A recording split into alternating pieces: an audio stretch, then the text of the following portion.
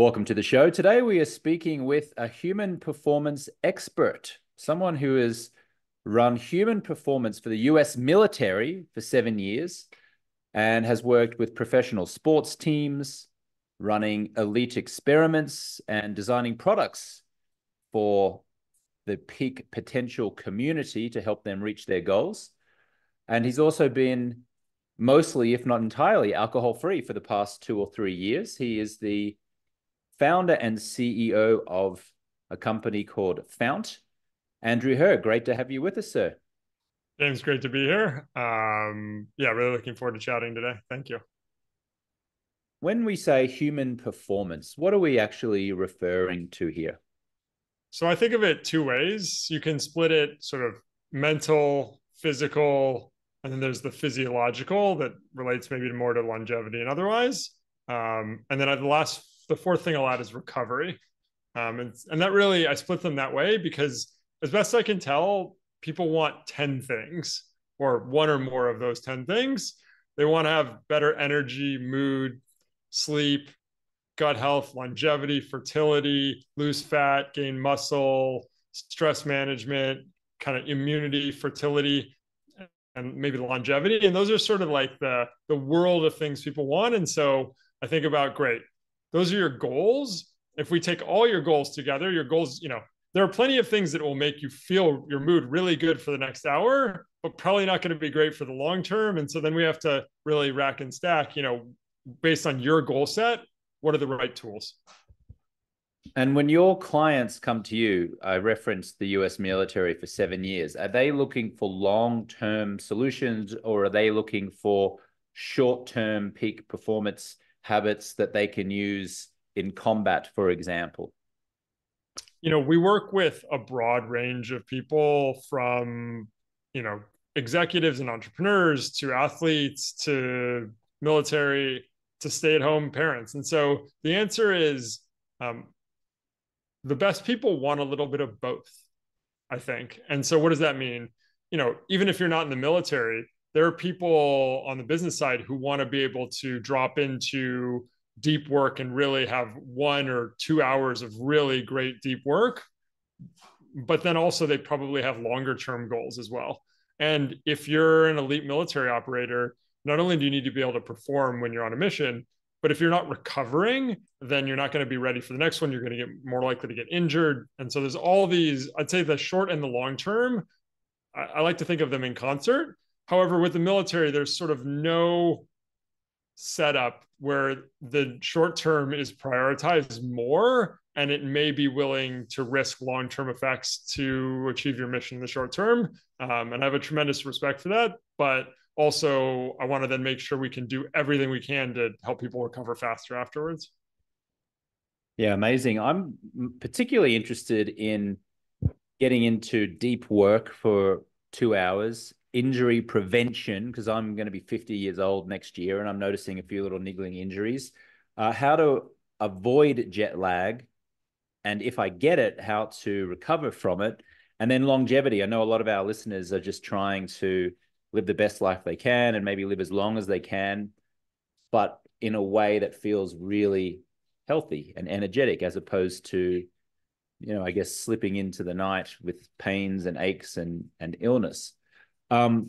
Before I ask my personal questions, is there one particular human performance trait or tactic that you would put on the top of the tree of saying, you know what, if I was going to pass into the night and I could just put in one big lesson on a billboard and that was it, what might that be?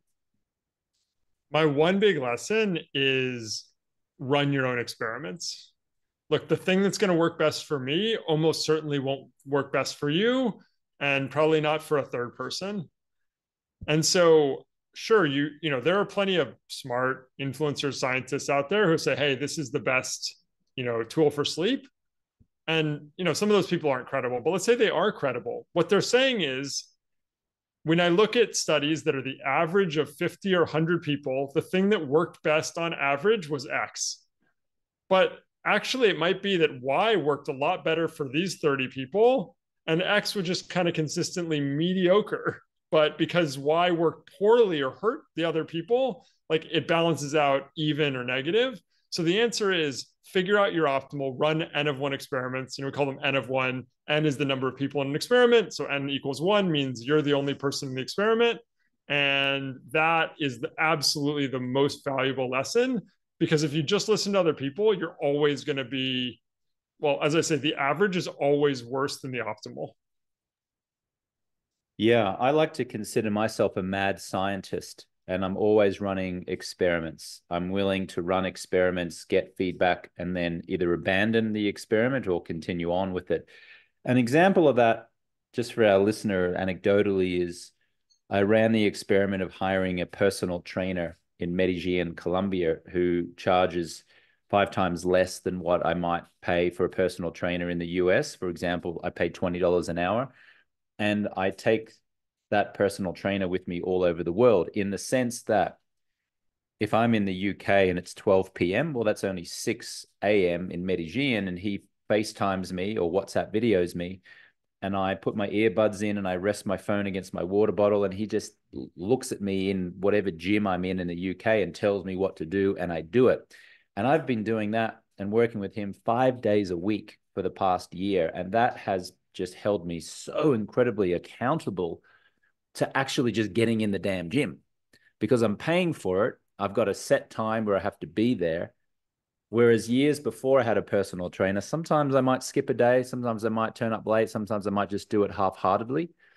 That's an example of an experiment where people said, oh, but you don't want to take your phone into the gym. Oh, but then you got to have your earbuds in, and oh, it's going to be. I'm like, let me run the experiment. It worked out great. And I've been doing 5 personal one-on-one sessions a week for the past year. So is that kind of like an example of an Sure. experiment, Andrew? It is. And I think it's actually a great example, because most people think of an experiment as like, take this supplement versus that supplement, which can be a great experiment.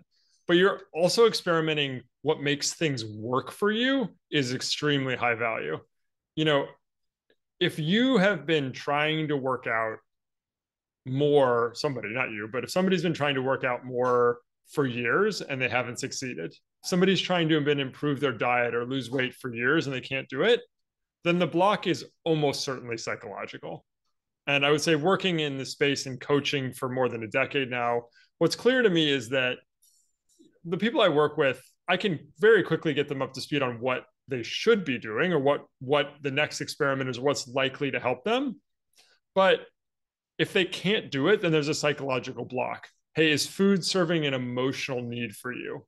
Is it comfort? Are you using it to handle stress? And then, hey, it's almost like saying stop eating that is the equivalent of like stop, handling your stress well. And Yes. obviously a person just can't do that. Is there an anecdotal example that you have in your own life, Andrew, where you struggled with something for years and then made what in hindsight was a very simple shift, possibly from an experiment like we're talking about, which then had a dramatic effect on your health or your performance? Yeah, I mean, so I'll give my version of your example, which is to say, my issue wasn't needing to prioritize working out, but prioritizing recovery. And what I learned is like that wasn't just resting. I needed to be doing active recovery. I needed to be increasing flexibility, other things. And so I work with a chiropractor, Chinese medicine doctor twice a week now.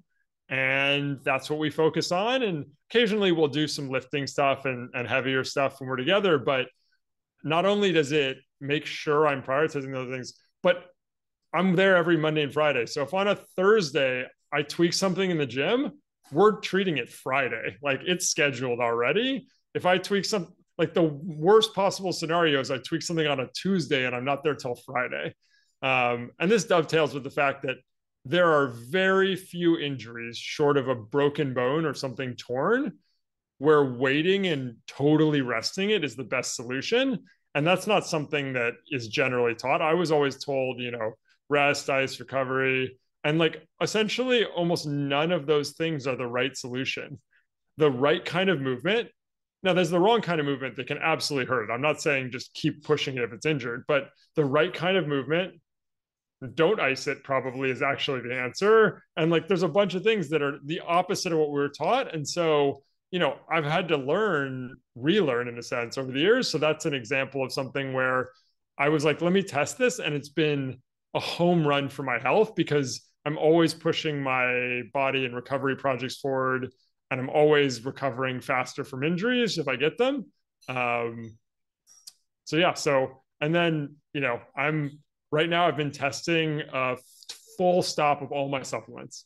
So I've taken a supplement protocol. I've made several major changes over the last 6 months that have been honestly been feeling great. But I was like, you know what? I have an opportunity here where I'm going to do a total stop and then rebuild it. And I got to tell you, my inflammation's been through the roof. I felt terrible. And you know what? Like, I'm not saying I'm enjoying that, but it's been extremely valuable to see. And now I get to add back and make sure all the things I was taking are still relevant. But man, like, good to know I was on roughly the right track there. So you were taking what most people would say was something that was going to serve you health-wise, supplements. You were taking a series of different supplements and it had an adverse effect. No, the opposite. I stopped my supplements to test, are they helping me? Because I've been taking them for a while. And when I stopped, lo and behold, man, did I feel worse. And I was like, okay, good to know. It.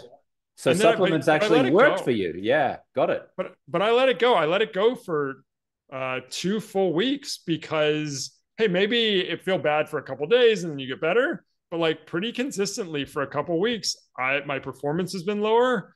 And a couple of those injuries I have popped back, not heavy, but like I can feel where they were. I can just sense the inflammation. And so great, now I'm going to go back on it and I'll add them back slowly to see what was playing the biggest role and if I need all of them. But, again, every once in a while, it's great to test, is this still serving me? May I share a couple of experiments that I ran recently and the results that I got from it?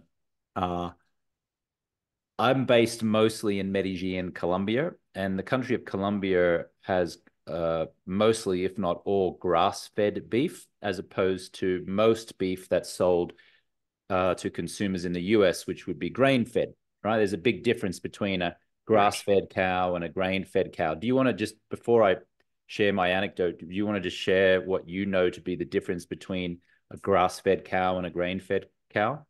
Yeah, so there's a couple different variations you'll get. Sometimes you'll get grass-fed, grain-finished, meaning when they fatten them up in the feedlot where they're feeding them there could be 100% grass-fed, which is, again, grass-fed all the way through. Or you can have grain-fed most of the way through. But for the most part, most cattle in the US are eating grass for a lot of their life, and then they're being finished, fattened up in a feedlot on corn, mostly corn and soy. And what happens is they add a lot of intramuscular fat. And that's, when you get a steak and it has that white marbling in it, that's fat infiltrating the muscle. If you see that in a human body, that's a very bad thing. That's a sign of metabolic disturbance to the max. That's a sign of inflammation and other things. But it makes meat more tender and it makes it taste good because fat tastes good. However, it also adds a tremendous amount of both saturated fat and omega-6 fatty acids because these, it adds a tremendous amount of fat to the meat, I should say. They may not actually be adding omega-6 even though they're eating it, but I'm just going to, that's what we know. And then I'm going to add my hypothesis that is, I don't know for sure, but I believe that it's because of all that inflammation being caused in the cow's body that the meat is somehow picking up some of that inflammation and it's affecting us when we eat. And I don't think we know the mechanism for that. I'm just telling you that based on the patterns I see in people, I think that's what's going on. Yeah.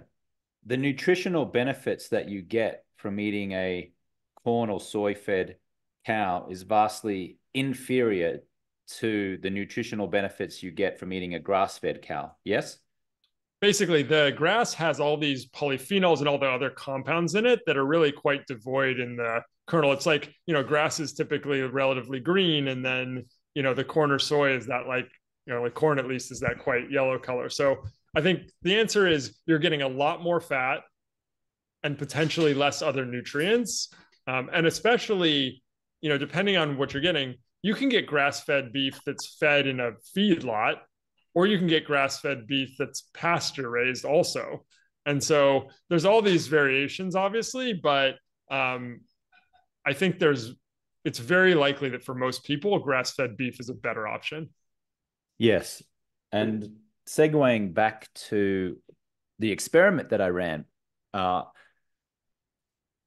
I ate 450 grams of pasture-raised grass-fed beef 4 times a week for about 4 straight months while I was in Medellin, Colombia for 4 straight months. So I would go up That's to one pound for all the Americans listening and Brits. That's 1 pound essentially every day. And you know, and in addition, I ate pasture-raised eggs. So pasture-raised eggs come from hens that ate worms in the ground, as opposed to being fed soy, corn, wheat, all that kind of stuff. Now, supermarkets try to trick us, is what I would submit, because they say cage-free eggs and organic eggs. But neither of that could mean that they're pasture-raised eggs. That could just mean, well, they had a whole lot of hens, they put them in some cages and they left the cage doors open and they were free to roam if they chose. But we didn't put them out on grass. We actually fed them a whole lot of corn and a whole lot of wheat. Now, hens don't want to eat that naturally. They want to go and peck in the ground and eat bugs and worms and all of those kind of things. So when you crack open a pasture-raised egg, the yolk is bright orange. If you crack open anything that's not a pasture-raised egg, it's much more a yellow type color. Now, what we want in terms of the nutritional value, at least this is my understanding, and you can correct me or amend me if I'm mistaken, Andrew, is the orange yolk from the pasture-raised egg, because the nutritional benefits of that is vastly superior to anything else. Is that your understanding as well? Yeah. So, I mean, what's amazing, you can actually show there's been some farms that do it in experiments where if they feed these hens like things with a lot of red color, like red peppers, things like that, you can make a nearly red yolk, which is to say that the thing the bird eats is getting into the egg, no surprise, and not just the macronutrients, proteins, and other things, but these micronutrients, these carotenoids and other tertiary metabolic compounds from plants. So there are some farms that are starting to cheat by feeding things that are more red, but if it's naturally that way, I agree, it's likely to have a more nutrient dense diet. The only thing I'd say differently is I totally agree that's what hens naturally eat in the environment, but they love eating corn and soy. They like, just like people love nothing more than sitting at home and eating sugar and stuff like that. So they love eating it, but it doesn't mean it's good for us. No. So just to wrap up my experiment, I ate mostly 450 grams super punta anchor cuts of beef 4 times a week. And then almost every day I had probably 4 or 5 pasture-raised eggs. And then I would snack on 450-gram tubs of zero-fat Greek yogurt. Okay. And I would put some blueberries in there. And Greek yogurt is very high in protein and very low in calories, especially the less fat that it has in it. And I was choosing 0% fat Greek yogurt. And just to put this in perspective, 450 grams in a tub is a big, big, big, big tub. And it only had about 350 calories in that whole 450-gram tub. So very low in the caloric intake, very high in the protein. And then I was adding these blueberries, which are very low in the glycemic index, have lots of great nutritional benefits for you. And for the most part, 4 or 5 days a week, that's what I was eating, right? And then on the other days, I ate some crappy food and I ate some chips and I had some chicken and whatever, right? I got my blood work tested 6 weeks ago. My testosterone levels went from when I last had them tested about a year ago from the 400s, which is modest. It's kind of on the lower end of what a man in his late 40s probably wants to have, to over 1,000. Over 1,000. I mean, that is extraordinary. If you're a man and you have a testosterone level over 1,000, that's very, very, very high. Now, to be clear, My cholesterol level did go up, did increase. But when you tested the good cholesterol to the bad cholesterol, the ratio was actually incredibly healthy. So that's an example, I think, of what you do and what I guess have clients for is in terms of human performances. I ran an experiment. I was only subjected to grass-fed beef. I intentionally ate pasture-raised eggs. I intentionally ate, low caloric, low fat Greek yogurt. And the result was almost 3 times my testosterone levels. Look, and for somebody else, maybe that wouldn't work as well, but that's a home run. Like, for somebody your age, 1,000 testosterone level is elite.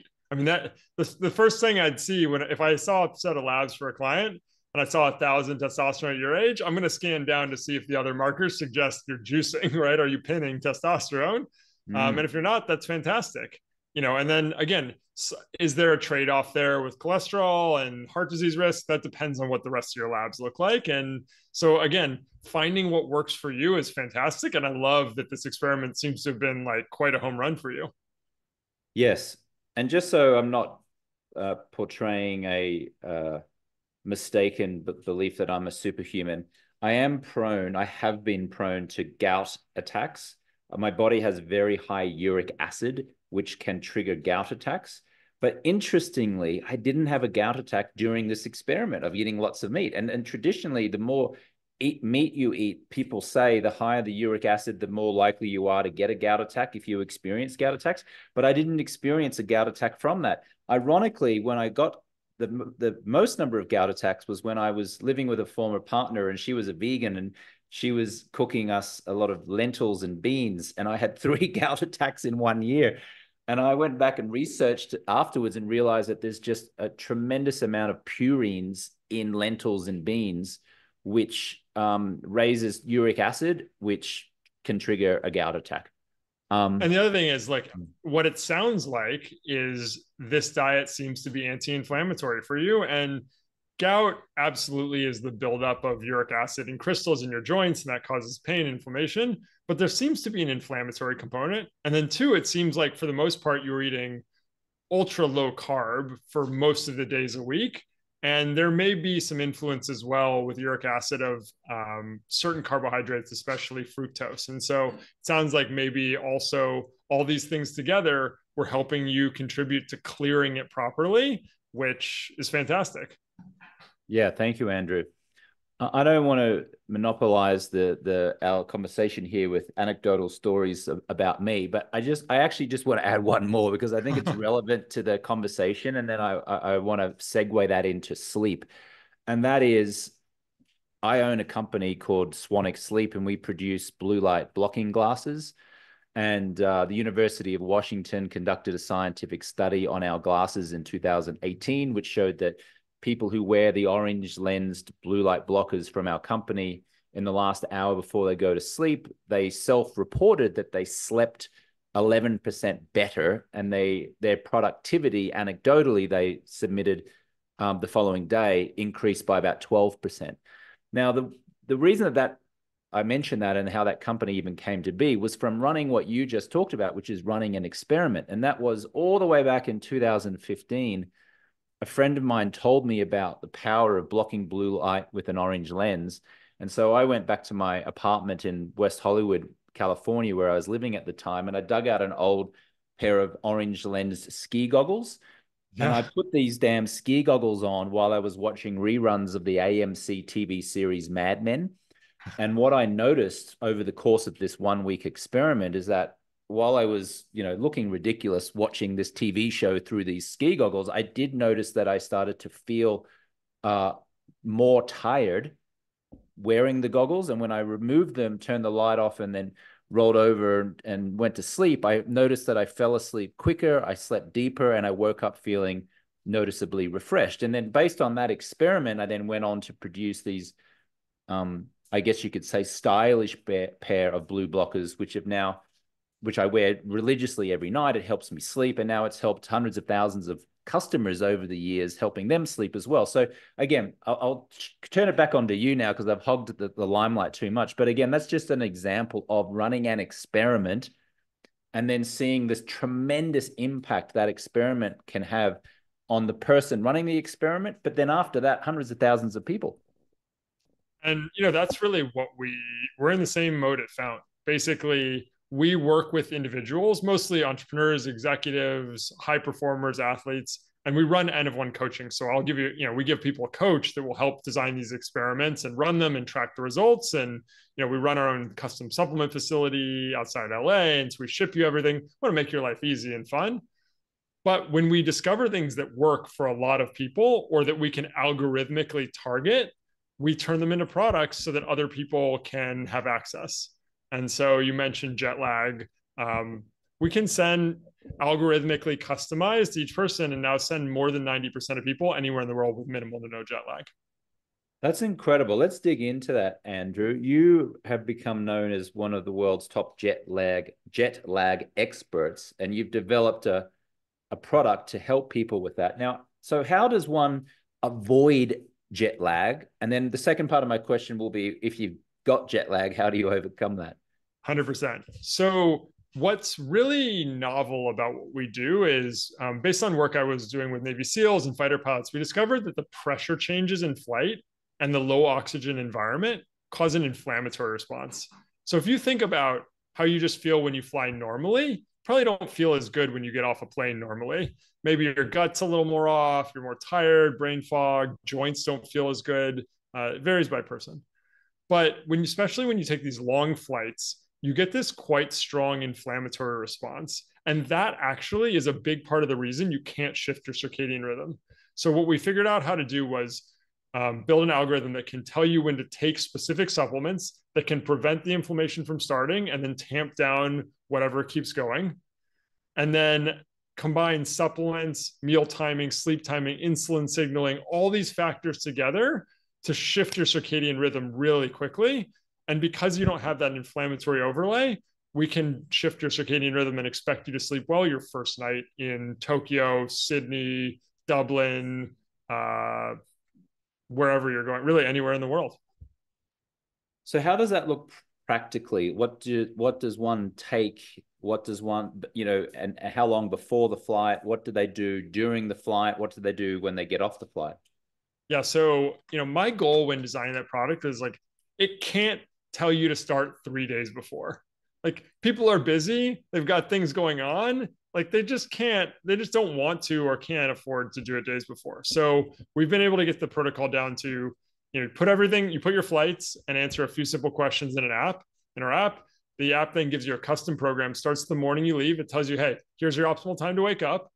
And then it'll tell you when to eat, sleep, and use different supplements in the kit. To make life easy, the supplements come in blister packs. So you can just pop them out when you're on a plane. There's not a bottle to carry.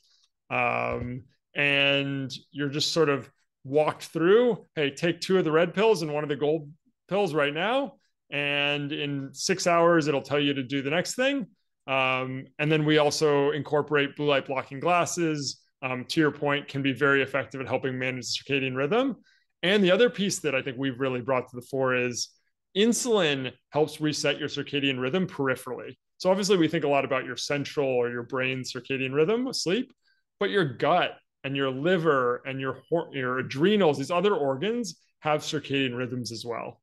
And insulin is one of the hormones that helps reset that, which may be why it's kind of a challenge when people eat really late and kind of mess up their sleep. And so we figured out how to cause a temporary insulin increase at the right time to get your body kind of to peripherally reset and then stop the negative effects of that with the supplements after it. And so this is sort of the point of to do this at 90+% of people going to Asia or Europe and sleeping well, it's got to be a really integrated program. And the only way to make that easy, if an app is just telling you hey, do X, do Y, do Z with a notification each time. What's the name of your jet lag prevention product?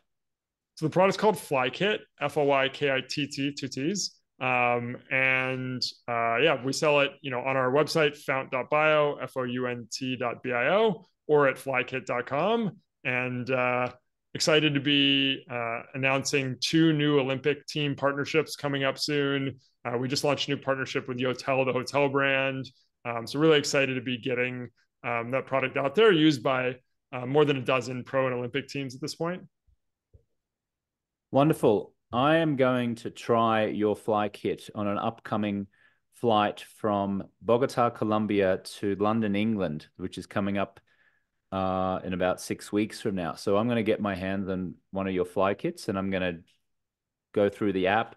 And it seems like that's what I do, right? I punch my flight details into an app and then it tells me what I'll need to do. And then you send me out the We ship relevant. you a physical kit. It's like about the size of a first class amenity kit. So it slips right into a backpack or anything. And it has everything you need in it. Supplements, glasses, although I'm sure you've got a great pair of Swannies already to throw in there. And the app will walk you through every step. And, it should be a great experience. Yeah, amazing. Is there something that you see folks doing incorrectly on overnight flights, red-eye flights, for example, irrespective of whether they've got the fly kit or not? What do people do that is actually contributing even more to their jet lag? Yeah, so there's a couple things. The most surprising one I find is that everyone's heard the recommendation: get light during daytime at your destination, but there's actually a 3-hour period on some trips where you don't want light during day at your destination because your brain is still responding to signals from your home time zone. And so that's why we like the app being able to give you recommendations, because there can be these totally counterintuitive things. I think most of the other general recommendations are pretty good. Although one thing that we do differently, there's a lot of recommendations out there to fast when you're flying for jet lag. And fasting can help people because it tends to reduce inflammation. But when we can handle the inflammation with our supplement protocol, then we're also, instead of fasting, we're going to have you eat. So you're feeding your brain. And it's sort of the best of both worlds, because the only issue with fasting is it can raise stress hormone levels and deprive your brain of nutrients a bit when you're stressed and traveling. So I think the light thing at very specific times is interesting. And I think the other thing people do that they kind of know probably isn't a good idea is drinking on planes. So alcohol on planes is sort of a double whammy. Alcohol increases your sympathetic tone. So it increases sort of the adrenaline signaling in your body. And the result of that is, even if it helps you fall asleep, sleep is lower quality on average. And then that higher adrenaline stress hormone levels can drive inflammation. And now if you have inflammation from the flying plus inflammation from the alcohol, that can be a double whammy that really hits you the next couple of days. So fly kit helps regardless of whether you drink or not, but we do recommend that you not drink on planes. Well, I might go a step further and say I just recommend you don't drink, but then I'm biased because I have a company called Alcohol Free Lifestyle, and this is the Alcohol Free Lifestyle podcast. Yes. No, I mentioned that not just because of this, but what's interesting is if we think about this sort of N-1 experiment concept I've shared, it's to say that everyone's different. Yes. What we know is that almost everyone's sleep is disrupted by alcohol, some more than others, and some it requires more than others. But I've ran the experiment with myself, and you know what? Even one drink reduces my energy, my mood, everything the next day so much that I just don't want to. Like, I don't have a hard rule where I couldn't drink. I had a sip of wine for the first time in years the other day. Like, I don't have a hard rule. And I regret it. I just didn't feel as good afterwards. So I don't have a hard rule, but I just essentially haven't found the situation where I want to anymore. Let's move the conversation, if I may, from jet lag to longevity. What are some experiments that you've run either on yourself or with your military clients or any clients, whether they're Olympians or executives or entrepreneurs, in terms of longevity? And maybe just before you answer that, let's define what we think the word longevity means. Yeah. I think longevity has taken on the new connotation of health span plus lifespan. People want to live longer, but they want to live better longer too.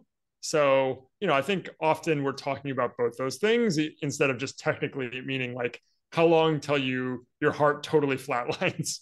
So I think, what people really want is I want to feel good, perform well, think sharply into my 80s, 90s, even or beyond. And so, I would say most elite athletes or elite military are not thinking about longevity. They might want to play longer, but they're mostly focused on performing as well now. And so I'm never going to tell somebody what their goal is. I'm going to try to help them reach their goals. And I may, try to align things for the short and long term. But for executives, longevity has absolutely become a much bigger goal set. And I think the keys to longevity seem to be managing inflammation, managing stress hormone levels, and managing metabolism.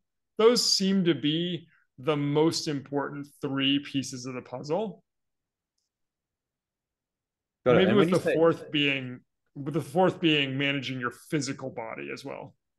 so you said inflammation, stress, hormones, and Inflammation, stress, metabolism, metabolism. Yep. and managing your physical body. Got it. Okay. And And so so you said that they're the form things that are most important for the demographic of high performing executives or entrepreneurs. Is that what you reckon? these are sort of the pillars of longevity. Okay. Got it. And so for each of those, there can be great experiments to run. So let's take inflammation. If somebody we think has inflammation either coming from their gut or systemically, variety of things we may try are, we use a variety of these polyphenol class supplements. These are fruit and vegetable extracts that can be potently anti-inflammatory. I think sauna is totally underrated. If we look at the health interventions that have the most evidence behind them, diet, exercise, sleep, and then sauna could be fourth.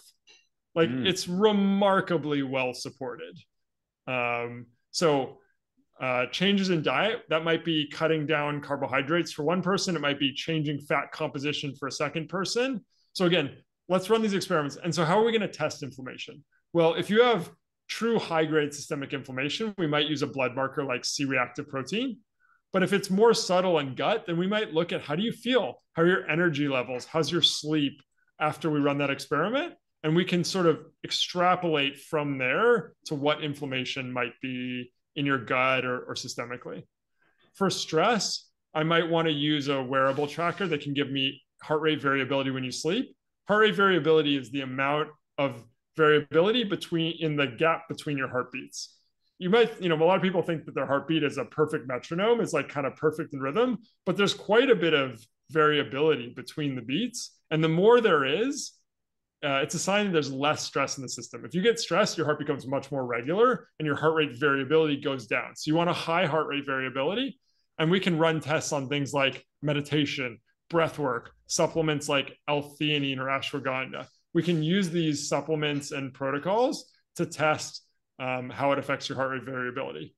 For your body, this is testing different protocols for strength and flexibility. Do you work better in a low rep range? Do you gain more muscle and more strength in a 6 to 8 rep range, or a 10 to 12, or even a 16 to 20 rep range, lower weight, higher reps? There's going to be individual variability there. And so these are the kinds of experiments we like to run. And it's really a question of like, where's your biggest deficit? If you have a lot of injuries, then we need to potentially lower inflammation and we need to strengthen your body. If your body feels great, but you're really stressed, let's start there. And so the answer is like, let's start wherever is most important for your specific case to reach your specific goals. I ran an experiment 2 days ago of going to a dermatologist because I have a bald head and I grew up in the Australian sun. And the Australian sun is renowned for being particularly strong because there's a big hole in the ozone layer, stronger than, say, if you grew up in the northern hemisphere.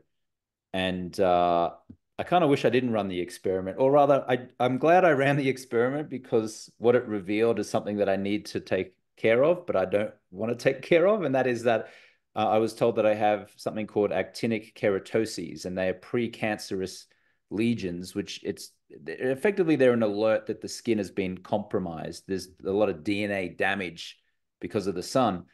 And when there's many, it's called field cancerization. And so I have field cancerization, I'm told by my dermatologist. And her suggestion was I use this drug called Edifex, which is a kind of like a chemo cream that you rub on your face.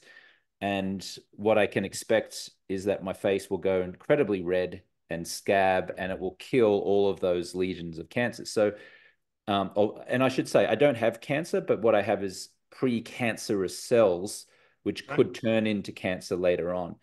So, all of that is to say that sometimes you don't get the results that you really want when you go and run these experiments, right? But it's important that you do, Andrew. Yeah, look, I just went and got a full body MRI. And what would like the worst result from that be? Probably cancer. But like, if I have a cancer, I want to know because I'm going to go kill it. I'm going to go figure out how to kill it. So yeah, you might get hard news. I mean, we get lab results back for people that are like, hey, like I know you feel like you're in good shape, but like your body's starting to break down from all the stress. For executives, for example, that can be something we see. But like the good news is, but there's things we can do about it.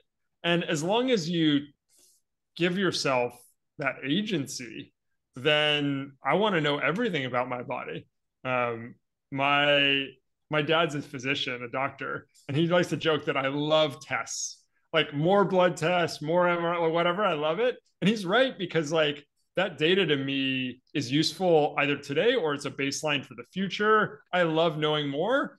And even if there's nothing I can do about it, then the key is, hey, make sure you don't let your brain kind of run with this and get scared or worried.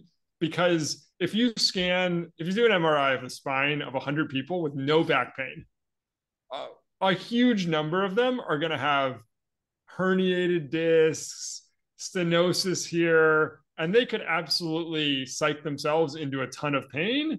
But like the key is use the data where it's useful and don't let it sort of control you. You mentioned wearables before to track and to create data. I wear an Aura ring, so I track my sleep and my heart rate variability, which is what you just referenced, my resting heart rate. I track how many steps I do a day. I'm always striving to get at least 10,000. Rarely do I get less than 10,000, but that's what I strive to get.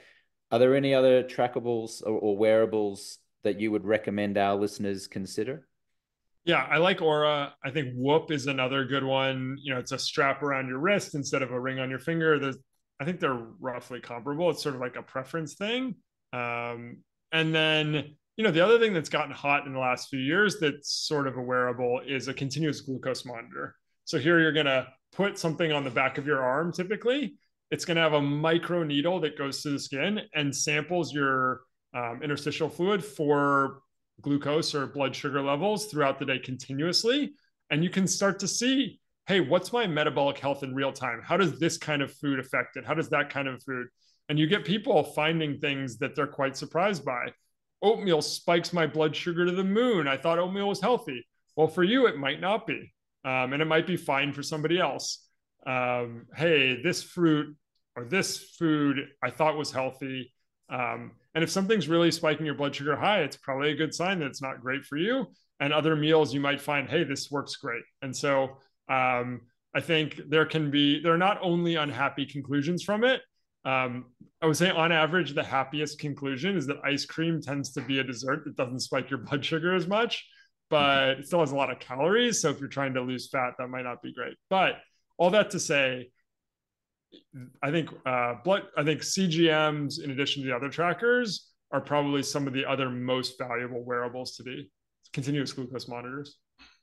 Do you know, I don't think I've eaten ice cream in the 4 or 5 months since I discovered zero fat Greek yogurt.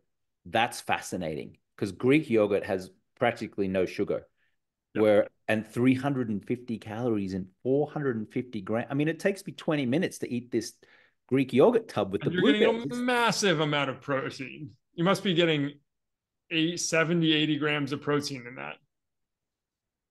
In a 450 grams, it's not that many grams of protein. It's about 35 grams of protein. If it's 350 calories and 35 grams of protein, I think I'm gonna suggest we go back to the label on that one. Yeah, let's do it. I'm going to pull it up as we're talking here, and I'll ask you another question while I'm pulling it up. What are the most common simple mistakes you see your clients making as it relates to either food, sleep, or recovery? I think a big one is timing. So, what does that mean? I'm thinking of a former pro athlete client, incredibly smart guy, doing some cold plunge, really likes it, gives him more energy, focuses his brain, but he was doing it right after lifting. And when you cold plunge right after you lift, you lose like maybe half the value of your workout because the cold shuts down the inflammatory signaling that is required for muscle adaptation. We have a lot of people who come in and are taking a multivitamin in the morning. If that multivitamin has vitamin C and E, it's blocking, and you work out in the morning, it's blocking the workout signaling from the inside, not with cold, losing 50% of the value of your workout. Food timing, I think most people do well by eating earlier than they are. If you eat within 3, some people even 4 hours of sleep, it can decrease sleep quality pretty meaningfully. Temperature, if you haven't tested sleeping colder, you may be leaving a lot of potential benefit on the table. Lowering the thermostat and potentially trying out one of these bed cooling systems like 8 Sleep or Ooler can be very high value. So those are just a few of the things that I'd say are things we look at right away. And then if you can stop looking at your phone the first thing when you wake up, that can be a huge thing. 5 minutes of meditation or waiting till after you eat a little bit or even just brush your teeth, giving your prefrontal cortex, that higher thinking part of your brain, time to come online before stressful stuff comes in and lights up all those like deeper emotional centers of your brain, can also just set you up for a much less stressful day. Yeah. I found a brand of Greek yogurt here while you were talking here, which is a brand that I eat. However, it's not the size that I eat. It's a little bit bigger. But let me show you this. I'll just share my screen and we'll walk through this just for fun. Let me share my screen for you. Can you see this breakdown? So this is a 550 gram tub of Greek yogurt. Okay. Now you can see here, it says per 100 gram portion, right? And you go down. Well, actually, let's go per 100 grams. So if we go down into the protein, it says 7.5 grams, right? So if we times that by 5, that's 35 to 40 grams of protein. Do you see that? What I was reacting to, see, this has fat in it, so that's going to change the calories. Maybe yeah, I misheard you. This isn't a purely 0% fat. I couldn't find the 0% fat one that I ate, so this has got a little bit of fat in it, just for clarity. Okay, but I thought you'd said 350 calories, because if there's only 40 grams of protein, that's 160 calories. The other 190 calories have to come from somewhere else. And so there's not that much carbohydrate in there. So I think what's the case is actually it has even less calories than you were saying. Yeah, it's fascinating. I mean, it's 6 times 5 is 30. Yeah, no, that's exactly right. It's incredibly low calories. Yeah, because if we look at here per 100 gram portion, or calories, per 100 grams, 4.5 times 67. So that's 240, 28, 268 plus 33. Yeah. 298, 301. Yeah. So just like I said, like 300, below. And by the way, this is with fat in it, which means it has an extra almost 50 calories of that as fat. So if it didn't have fat, it would be even probably like 250. I don't understand why more people aren't talking about Greek yogurt. It's a superfood in my view. And it's not just because I'm eating a lot of it. It's because I'm not eating the ice cream that I used to be eating. And it's not to say that I was eating ice cream every night, but I might have eaten it once or twice a week. but now that's just been eliminated. I mean, how that can make a huge difference to somebody's body composition, their quality of sleep, their self-confidence when you multiply that over a year, right?